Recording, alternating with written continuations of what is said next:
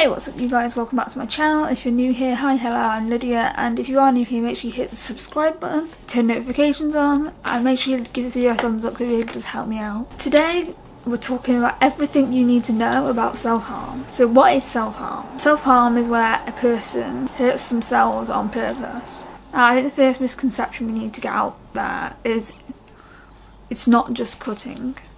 Self-harm comes in an array of different, what's the word I'm looking for? That's not helpful. I can't think of the word that I mean. Nom. That always makes it better. There's different types of self-harm. There's cutting, burning, overdosing, swallowing objects that shouldn't be swallowed, drugs, alcohol. It's not always on arms. Personally, I've only ever self-harmed on my arms and my chest. I've never self-harmed on my legs. My legs are just hairy. I look like a gorilla. The next misconception is it's only girls. Anybody of any age, any gender, can self-harm. It's a universal thing. It's not, it's not cutting, so it's not serious. No matter what type of self-harm it is serious. So yeah, it's not just teenage girls. The next one I've got is it's attention seeking. Self-harm is not for attention.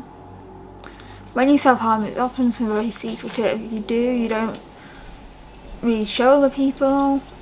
I've had all mine covered with tattoos, and I'm getting another one there on Wednesday, which this video is going up after then, so I've already got the tattoo.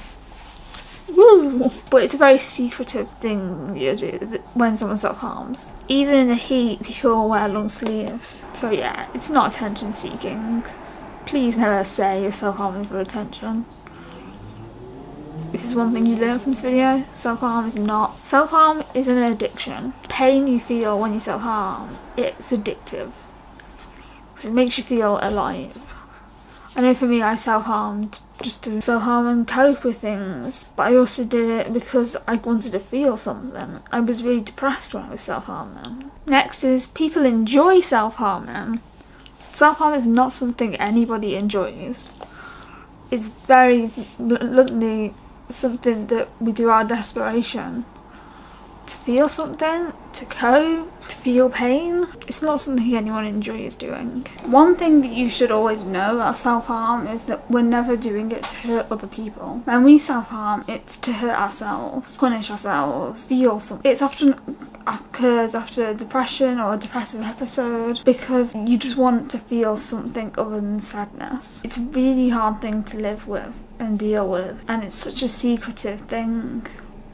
We don't want people to find out. I know for me personally, no one in my family has ever seen fresh self-harm on me because I kept it hidden or I lived on my own. But yeah, thank you for watching, and if you're new, subscribe, join the growing family. Thank you for watching, and I'll see you on my next video. Peace.